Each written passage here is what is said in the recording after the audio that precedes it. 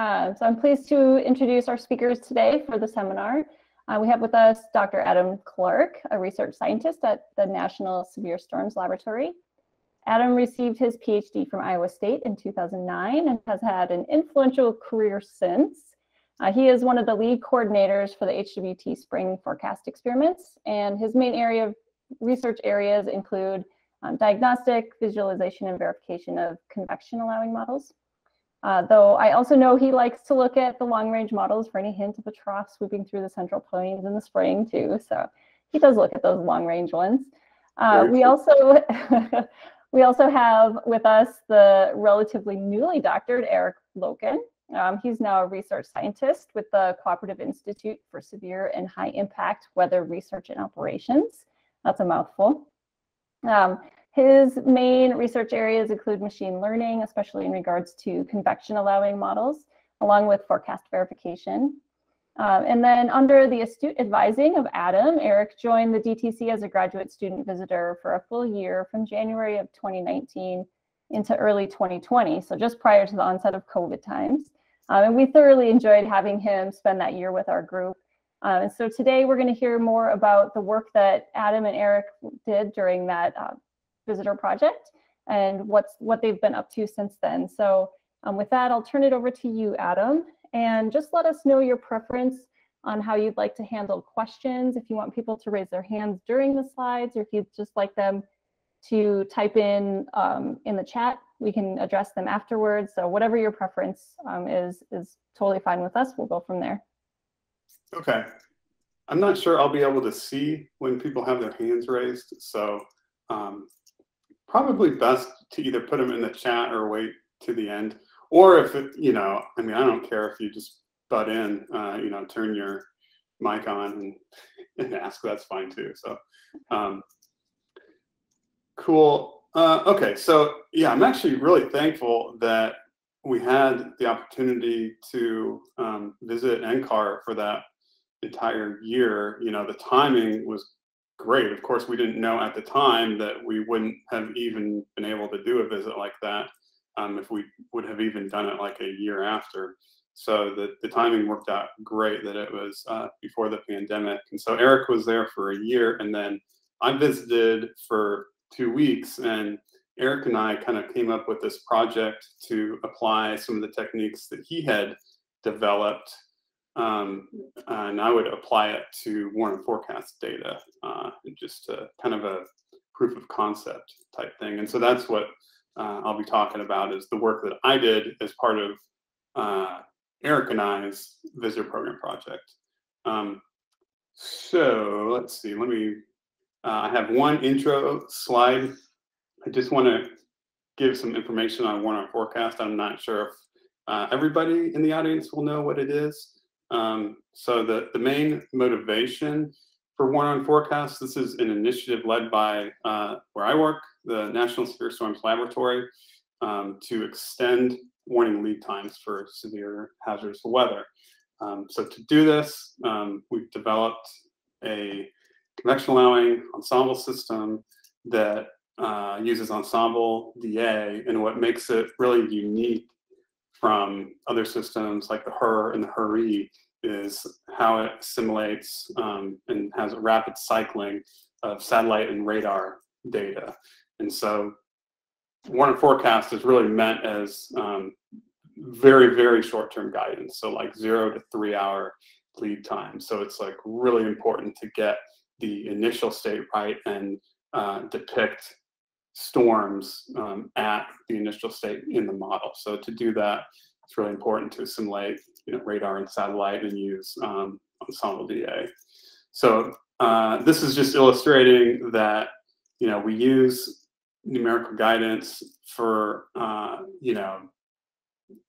lead times beyond the warning lead times, and then for shorter term prediction, there's this warning detection paradigm where we're just using hazards as they appear on radar or that have been cited by observers, everything. And so we'd like warn and forecast to kind of fill this gap between the watch and warning lead times and eventually be used as something to help with warnings and extend warning lead times. Okay, so the basic idea for this project, what kind of motivates it. So we're on a forecast. I mean, this is still a 3-kilometer convection-allowing ensemble, so it doesn't explicitly predict tornadoes, wind, and hail. So you have to use proxies, and so updraft helicity is a really common proxy that's used for severe weather. But if you're going to use that to derive severe weather probabilities, you have to calibrate it. And this can be, you know, Ryan Sobash, I saw you were in the audience. Obviously, you have a lot of experience with this. It's not an easy thing to do. The calibration is dependent on what model you're using, the resolution, the time of year, the area, the geography, all those things. So just calibrating based on these proxies is hard. The random forests are ideal for this sort of thing. They give reliable output, even when your predictors are biased or like non-linearly related predictants. So what we set out to do was to do something simple. I look at this as like a proof of concept. You know, can we take the warn forecast output, feed it into a machine learning algorithm? We use the random forest in this case, and get severe weather probabilities in the 0 to 3 hour lead time. So we took data from May of 2018, and actually there's some April and some June data in there too, and applied the random forest. We have hourly initializations from 19Z to 2Z for 24 cases. And so the number of initializations is 192. So for our severe weather observations, we mapped storm reports to the 3-kilometer WoFS grids, and kind of keeping in line with the SPC definition of severe weather, all points within 39 kilometers of a point are considered events. SPC uses 40 kilometers. 39 is nicely divided by the grid spacing, so that's why we used 39 instead of 40. And this map on the right is just showing what the reports mapped onto that grid and then dilated to that 39-kilometer radius look like.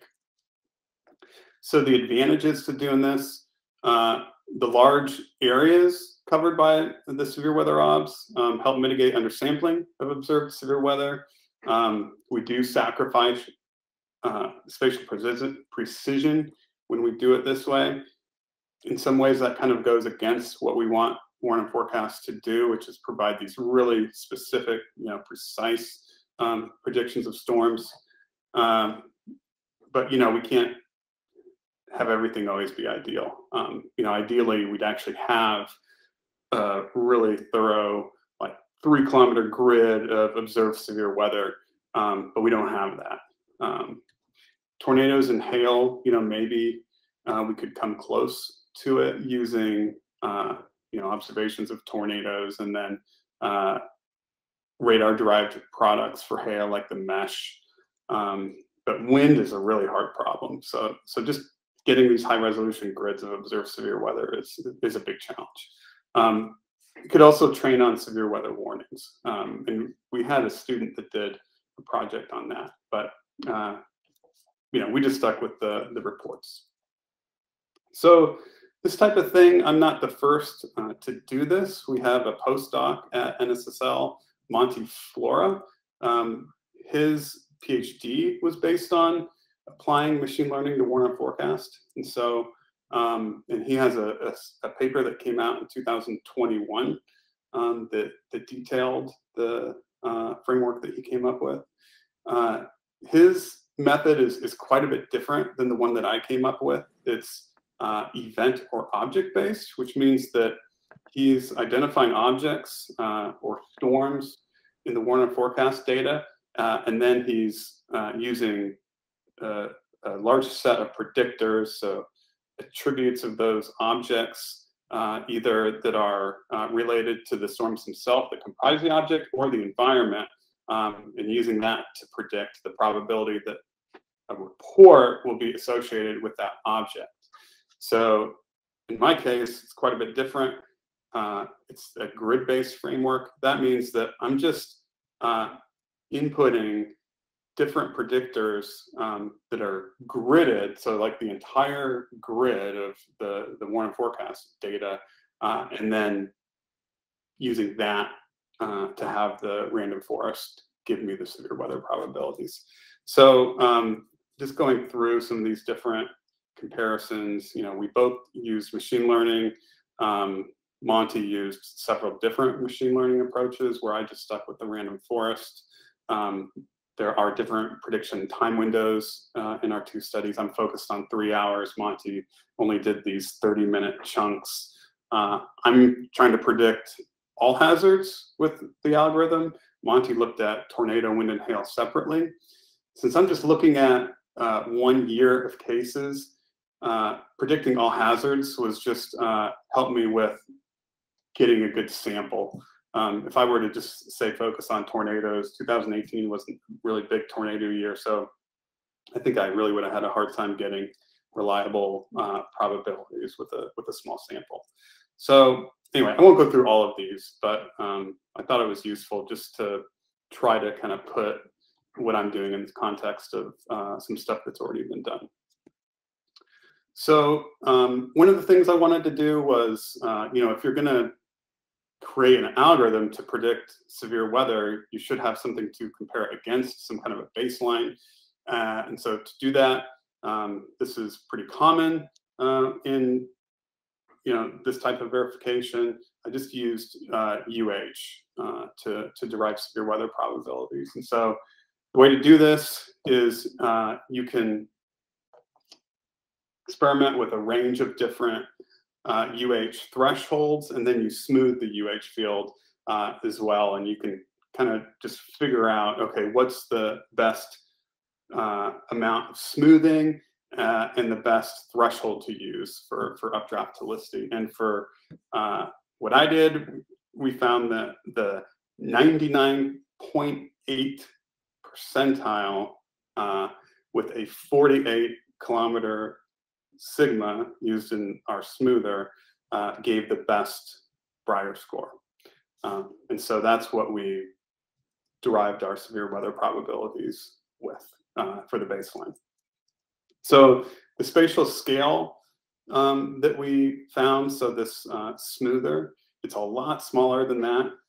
That's found to be skillful for day 1 forecasts, which makes sense since you're this is a really short lead time forecast. You expect to be able to issue a more precise forecast. And just to compare to some previous work, Sobash et al. 2016 and Clark et al. 2018 found that the best sigma for their experiments was in the range of like 150 to 180 kilometers. So you had to smooth the heck out of it to get a reliable forecast.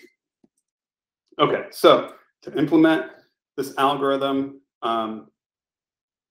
the strategy kind of loosely follows that of one of the papers that Eric published from his work at DTC in 2019. And we use 30 different predictors that are summarized in this table. And so I classified them as environment fields. And for those, I took a mean across all of the Warner forecast members at each hour. So at lead times of 1, 2, and 3. And then I took a mean over each of those lead times. So that gives you one field for each of these environment fields, like one predictor, I should say, that covers the entire grid. The other category would be the hourly maximum storm fields. And for these, I generated 3 different types of kind of summary measures so that we could kind of have instead of inputting the individual members, we have 3 different ways to summarize the data from all the members. So the first is just the max from any member. So we would take the max. So for example, if we're talking about we take the maximum from a member between hour 0 and hour 3, we do that for each of the members, and then we take the max across all of the members. So we have one field. And then we could do the same thing, except instead of the max, we'd use the 90th percentile. And then the third thing that we did was a smoothed mean of UH. And this seems kind of weird, but I thought it was a good idea. And so basically, to compute a smoothed mean of the UH, you're taking the max, across the forecast hours, and then you're taking a mean of the maxes across the members, and then you're applying a smoother to that. So essentially, you're incorporating all the members, that are used to calculate the mean, and then you're smoothing them. And I look at the smoothing as a way to account for spatial uncertainty, especially because we know that Warren forecast, as is typical of pretty much any convection allowing ensemble, is under dispersive. So I figured that should help us out a little bit. Turns out it did. And then I just have some miscellaneous predictors. One that I used was the initialization time of the ensemble. And then this last one, I'll talk about it a little bit more down the road here. Okay, then these are just some specs for the random forest implementation. Eric is the one that is really the true expert when it comes to the random forest. And so if you have any questions about the methods, I'll probably refer you to him. And I won't go through all of these, except for this last point. To apply the random forest, we used something called k-fold cross-validation. And in our case, we divided the data into 6 folds with 32 cases per fold. So this essentially means that we're running the random forest 6 different times. Each time we do it, we use 160 cases for the training, and then 32 cases for the validation. And so what you do is, each iteration of the random forest, you use a different chunk. And so by the time you've run it 6 times, each sample has been included in that validation data set. And then that's what you use to do all of the verification. So hopefully that makes sense. And that's the k-fold cross-validation is a very common method to deal with kind of limited sample sizes in machine learning studies. Okay, so this is just an example. This shows what the predictors look like. The kind of gray transparent shaded areas shows where the observed storm reports were. So here, I'll get my little pen here. So this first one, this is that max UH field. Here's the 90th percentile. And this is what that smooth mean looks like there in the top right. So, you can see it's less noisy than the max and the 90th percentile, and you have values that kind of are spread out over areas that are a little bit larger than the max and the 90th. And then at the bottom row there, it's just showing what some of the environmental fields look like.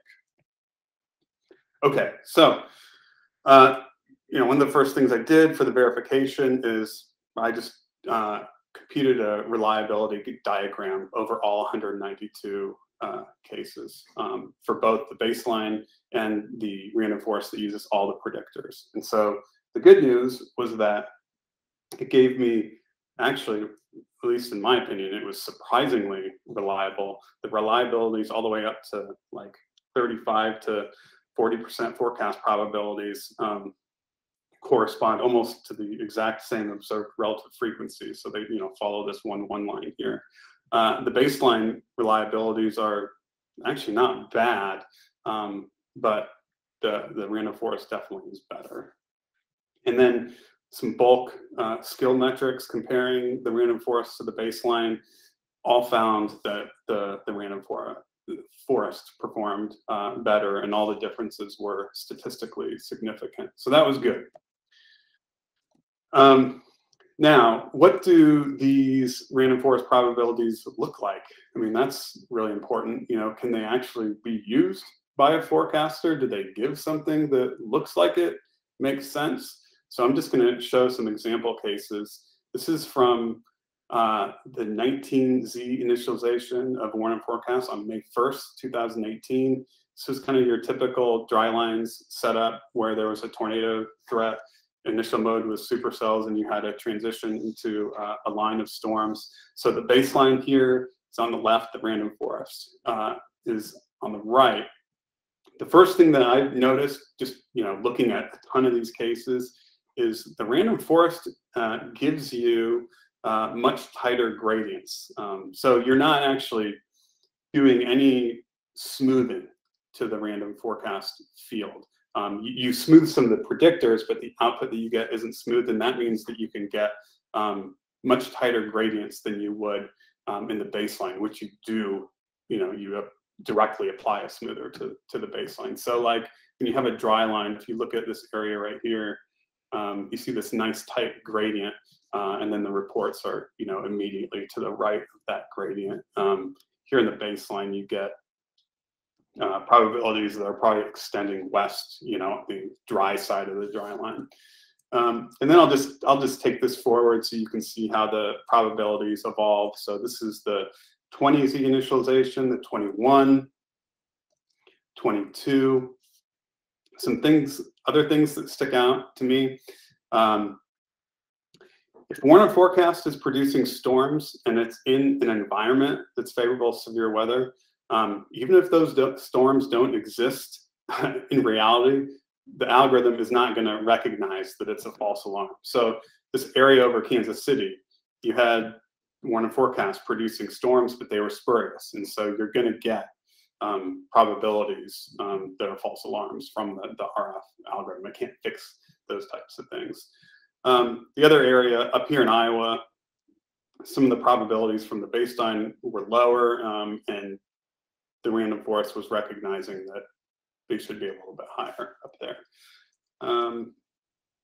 As we go through the initializations, you can see just how things evolve. Let me get rid of that pen. So this is the last one of the night. Here's another case. This was the very next day, was kind of another dry line day, but the threat was focused a little bit more south over Oklahoma. And so I'll go a couple hours into the future here.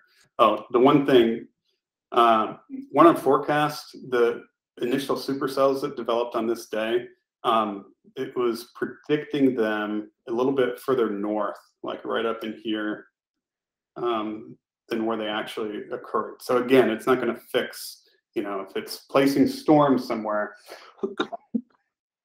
random forest can't fix that.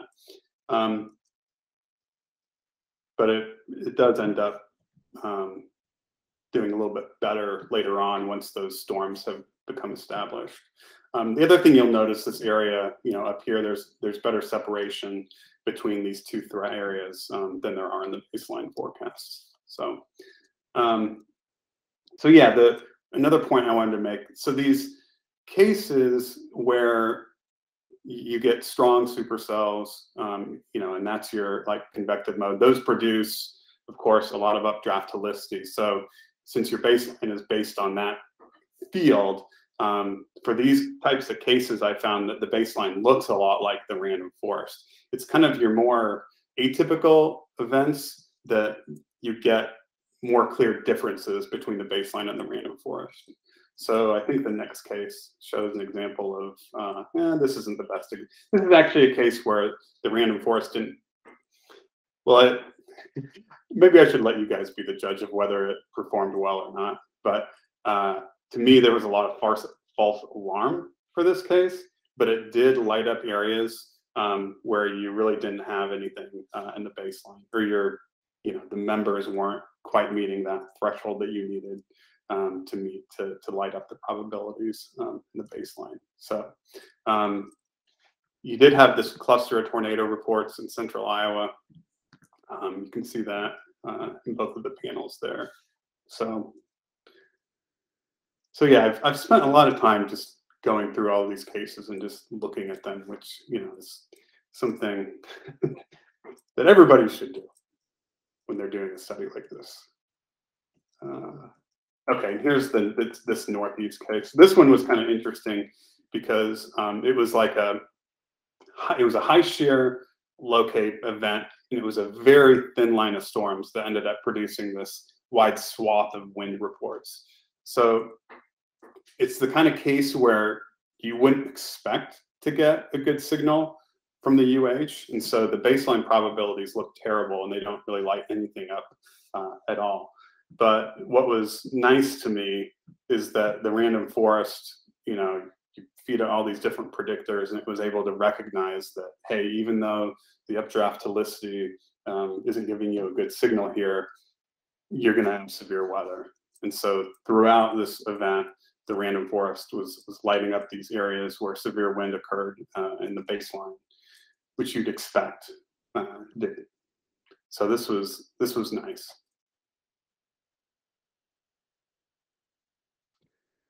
And the final case, this was a case over the kind of the Ohio Valley. And the one area that I kind of noticed here was right up in here where it seemed like you really got a nice forecast out of the random forest, where in the baseline you weren't getting anything. So that was good. Okay. So I kind of wanted to do two things with this. The first was just, see if we could get the random forest to work with the warning forecast data and produce something that looked reasonable. The second thing I wanted to do was do some experiments where you could kind of see what the impact of different sets of predictors was. And I probably got the idea for doing this from Ryan Sobash, because I know he did something similar in one of his machine learning studies, and I just thought it was a really neat way to just look at what exactly, kind of get into the black box of the machine learning stuff. So I did these experiments where instead of using all 30 of those predictors, I only used subsets of the predictors to see how well the random forest did. And so the first one, I did one random forest where I only used the storm variables, so all those hourly max storm fields. And then I did one where I only used environment variables, and then looked at the performance. And so what I found, the storm-only random forest performed way better than the environment-only. So this was like, I guess, a good sanity check. And that's the thing that, convection-allowing models give you. They give you these explicit forecasts of storms. So the fact that that was the type of predictor that had the biggest impact, it kind of matched what I expected. And the degree to which it provided skill actually surprised me a little bit. Almost, you compare the skill of all 30 predictors, you're almost getting the same level of skill by only including the storm variables. And so to illustrate this, I just have these kind of time series of the area under the rock curve and the Breyer skill score. So the green line is the storm only, and then the blue line here is the environment only. So it's like a huge difference. And then if you put the full random forest, so the one that uses all 30 predictors in there, you'll see the green and the black are really close together. So you're almost, or I guess you could say, almost all of your skill is coming from the storm variables. Oh, and this was kind of a neat thing that I did. So you can also look at what these probabilities look like if you only include the storm and the environment variables as predictors. So storm only looks a lot like all 30 predictors, but environment only looks like way different, and the probabilities are a lot less. So there's just kind of like a weaker relationship that the random forest finds between the environment and the observed severe weather. And what you can do to kind of maybe more directly attribute, you know, what the storm only and the environment only are contributing to the overall probabilities from, you know, all 30 predictors, you can just subtract them from the full random forest. So here, this RF minus RF storm only, you're just subtracting those probabilities from each other, and what's left would be what the environment is contributing to the probabilities. So like the red areas are where you're amplifying the probabilities because of the environment, and the blue is the opposite. So here, where you have RF minus RF environment only, that's where the storm variables are upping your probability. So all the red areas are where the storm variables are, you know, contributing positively to the probabilities, and it happens to be at least in a lot of these areas where you actually had the observed storm. So that's obviously that's what you want. And as we go through the different initializations, especially at the later times, it's all the red is right over where the observed storms are, you know, showing that you're getting this great contribution from the storm variables. And the environment's just kind of noisy looking, you know, it's not really doing much, helping you much. Okay, so go through that. Oh, and this is the same thing, but for that case over the Northeast. So this was, oh, I think this was actually labeled wrong. This is May 4th, where this squall line happened over the Northeast. This is a little bit different from that previous case because if you look where all these observed wind reports occurred, you're getting a lot of red that corresponds with where the wind reports were. So in this case, you look at these probabilities, it actually looks like the environment's helping out in a positive way to the forecast that uses all 30 predictors. So I think that if you were to actually, you know, go through all the cases, you would find that in some cases you get the environment's helping the algorithm, and in some cases maybe it's not helping it that much.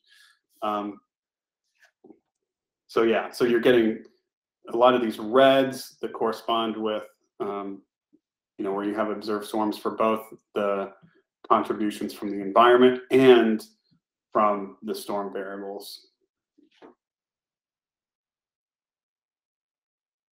Okay, so the second experiment that I did was focused on the storm variables, but I focused on the types of the variables. So for example, number one here, it only uses the 2 to 5 kilometer updraft helicity. Oh, and I don't think I explained very well all the different types of storm variables that I use, but I can do that now. So I'm using 2 to 5 kilometer updraft helicity, just the maximum updraft speed, that's this UP only. And then UH0 to 2, that's a low level updraft helicity.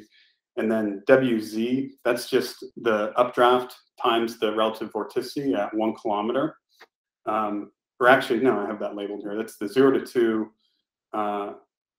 yeah, vertical vorticity is what that is. And then I have hail only, RF, and hail is just an explicit hail size prediction from the hailcast algorithm. And then this WS only is the maximum, hourly maximum wind speed at 80 meters. So if you just use those by themselves in the algorithm, the ones that give you the best forecasts are the UH and the maximum updraft speed, and specifically the 2 to 5 kilometer UH. So these are kind of ordered in, you know, from 1 to 6 based on those that give the best forecasts. So there's not a lot of separation in skill between these though, or between the top two, UH and the maximum updraft speed. And so this is just showing the skill as a function of the, or with the different initialization times. And you can see there's not much separation there. And then I include the rest of the storm variables in there, and they all perform not quite as well as the UH and the updraft there. So, and then the same type of plot as before. I'm just showing the sets of probabilities with the different storm variables. So this top left, this is showing 2 to 5 UH only.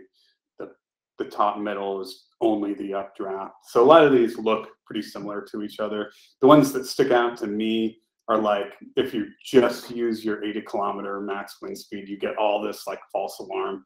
And so I think it's recognizing that a lot of areas outside of where there are storms, you know, have pretty high wind speeds. So it's just your background environment. And it's, you know, generating probabilities based on that. So not exactly what you want. So you got to use it in conjunction with the other variables. Same thing with this 0 to 2 relative vorticity. You know, you're getting areas in the environment outside of storms where you have non-zero values, and it's lighting those up. So to me, that kind of indicates that there's not that as good of a relationship between that variable and some of the others where you're getting these more kind of honed in predictions. And here's the same thing for that northeast case. So yeah, I mean, there's very obvious differences, you know, depending on which set of storm variables you use. So okay, so finally the third experiment, I'm using all of the storm variables, but only specific types. So I mentioned earlier, I did a max, a 90th percentile, and then I did like the smooth mean for all of the storm variables that I used as predictors. And so I only used one of those for 3 different sets of random forests. And the one that performed the best was the smoothed mean. And it wasn't like, you know, best by a ton, but it was clearly better than the 90th and the max only. So here are these, again, it's showing the skill with the different initialization times. The red is that smooth only random forest, which does almost as good as the random forest with all 30 predictors. So that was kind of interesting to me. I think the smoothing really helps with the spatial uncertainty, I think is what's going on. Oh, and the last thing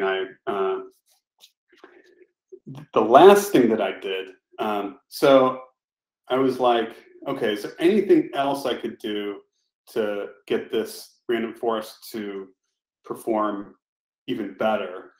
And so I was like, well, what if I use the individual members as predictors, and I only input the storm field that was the best? So I used the 2 to 5 kilometer updraft helicity.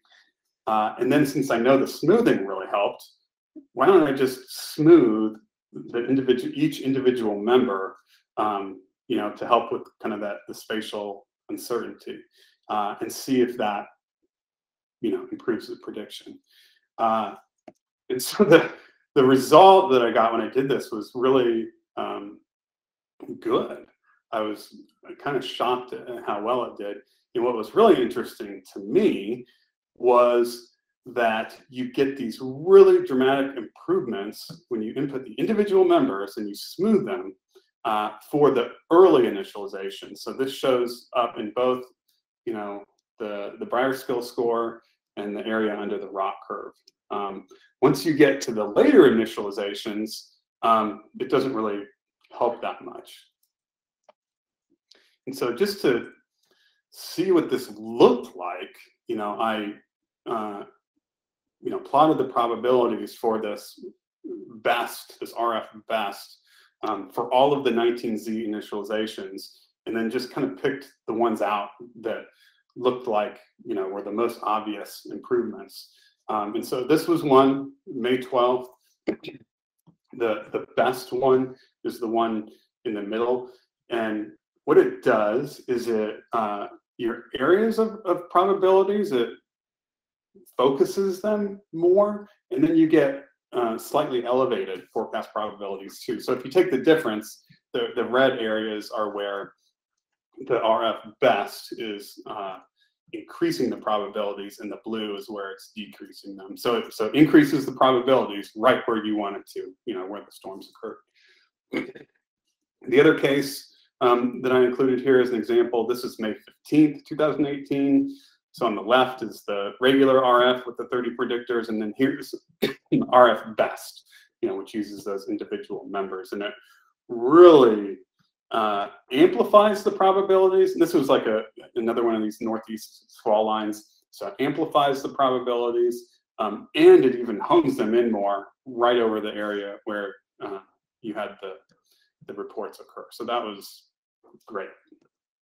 And this was the last case, same type of thing. Probabilities get amplified, right where you want them to. Okay, so really that's it. Storm fields added more skilled in environment fields. 2 to 5 UH and max updraft speed are the best storm field predictors. The smooth mean that I came up with actually works really good. And the best thing that you can do, especially at the earlier initializations, is use the individual members, smooth them, and use that as as input into your reinforced.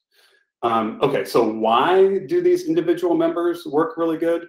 Kind of our working hypothesis is that during the pre-CI period, there's a lot more uncertainty. You haven't had a lot of storms develop yet. So your ensemble summary measures are just less effective at characterizing the ensemble member distributions. And so those individual members at those earlier times are providing a lot more unique information to the random forest. Once you have storms develop, the warn forecast system, initializes them.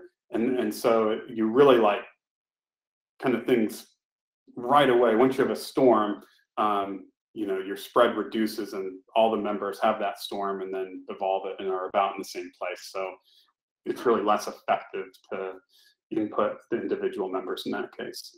So to me, that makes sense, but I'm happy to, if anybody else has ideas, I'm happy to listen. Oh, and then I always put this at the end of any talk on machine learning is, we got to be careful and not let the Terminator scenario happen where, the models take over and kill us all. So we got to watch out for that. And that's it. That's great, Adam. Thank you. Really interesting presentation, and hopefully you can imagine in your mind we are all clapping. So there were a few questions, and I'll be happy to facilitate those. And then those that ask them, feel free to unmute and chime in as well. And I want to be able to see everybody, so there I stopped sharing. Okay. So yeah, the first question was from Morris.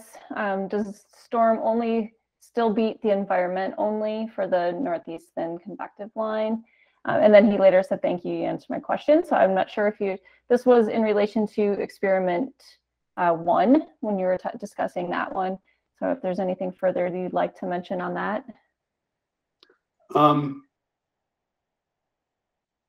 Morris seems happy with your response already, so no pressure. Yes, I'm pretty sure it does for that northeast case too. And then another question that Jeff Beck had asked in relation to that experiment as well was, is the contribution for storm versus environment only sensitive to lead time? Yes. So I showed that plot. Actually, to lead time, I was thinking initialization time.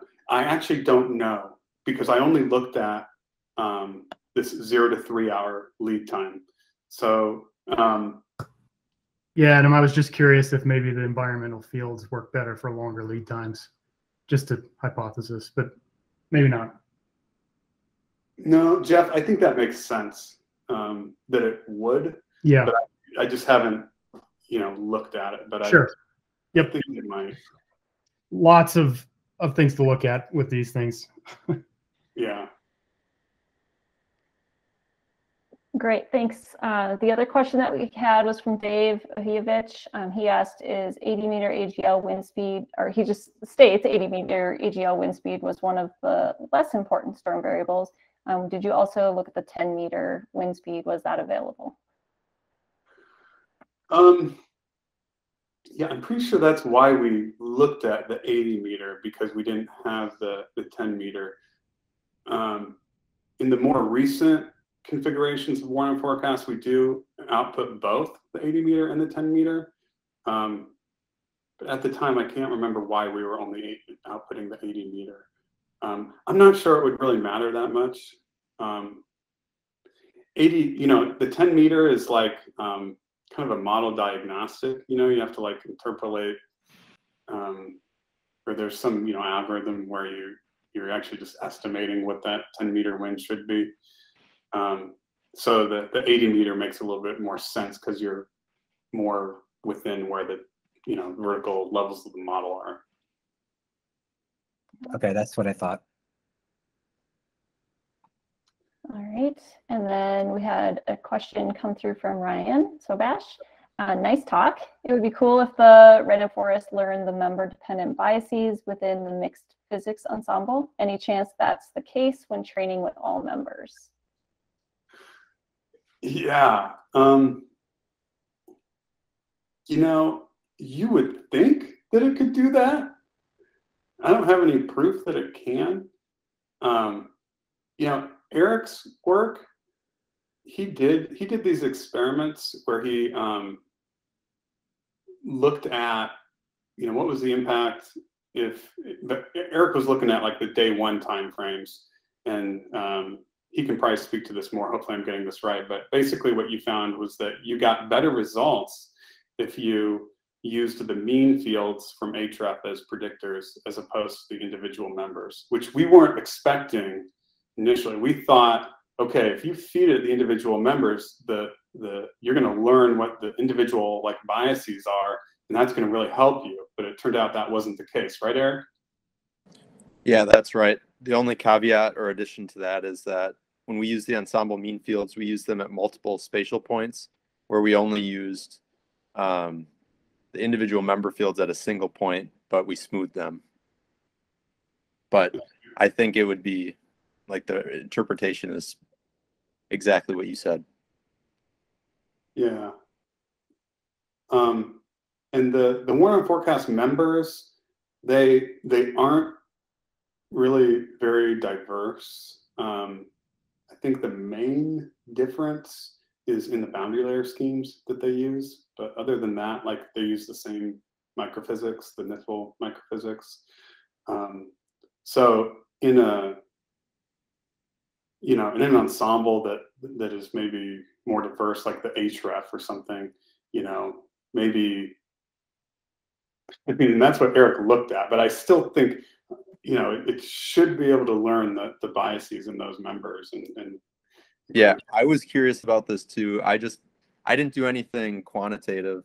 I looked at the WoFS viewer that Brett has on the website for some of the days where I think Adams picked out where you saw the biggest differences or something. And qualitatively, I was trying to see like, oh, maybe the machine learning is picking up on some sort of initiation bias with one of the members. Qualitatively, I couldn't pick up on it, but maybe if we applied some robust interpretability metrics, maybe that would key us in. Maybe it's something that's not obvious to the naked eye. But it's a fascinating result to me too, something that I didn't expect.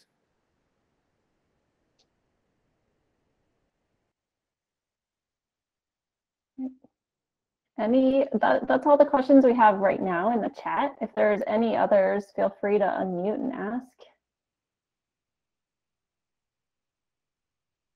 We've been like our spring forecasting experiments that we do every year now. We have like so much machine learning guidance that we're looking at now, contributed by, like we have NCAR folks like Ryan contributing, and then Eric, the algorithms that he developed as part of the visitor center or visitor program project are being looked at in the forecasting experiments, and have done really, really well. So this kind of area of research, I feel like is has a lot of potential, but it's such a, there's so many ways to like configure these algorithms, and it's such a new thing, you know, that, I mean, what we did, we were just like, this is, see if this works. And, you know, there's about a million other ways we could have done it, you know? So it's kind of exciting in that it's like this new frontier, and there's just so many different ways to do it. When we first started doing it in the test bed, I was really, really skeptical. And a lot of people were actually, but I think pretty much now everybody that's been around for a while, you know, running these experiments is like completely sold on this type of thing, that it's really, really gonna help us.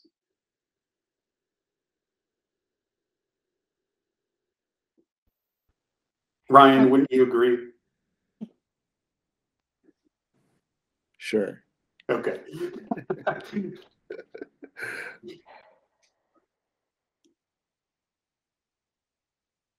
All right. Well, thank you so much for the presentation. It was really interesting. We look forward to seeing kind of where this goes and during the test beds this year and going forward. So thank you. I guess if there's any other follow-up questions that anybody has, feel free to, you know, reach out directly to Adam or Eric, and I'm sure they'd be happy to address those as well. So really appreciate your time, and thank you so much. Yeah, thank you. Thanks, everybody. Thank you.